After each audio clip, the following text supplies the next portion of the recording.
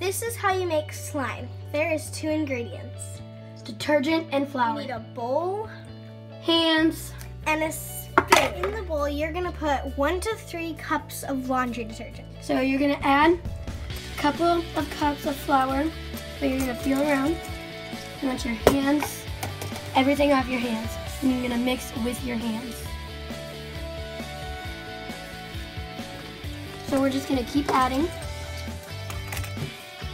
and keep mixing. Once you're done, you can add glitter glue if you want it to be sparkly. When you're done, the consistency should be, as you lift it up, it should slowly fall and sort of stick to your fingers.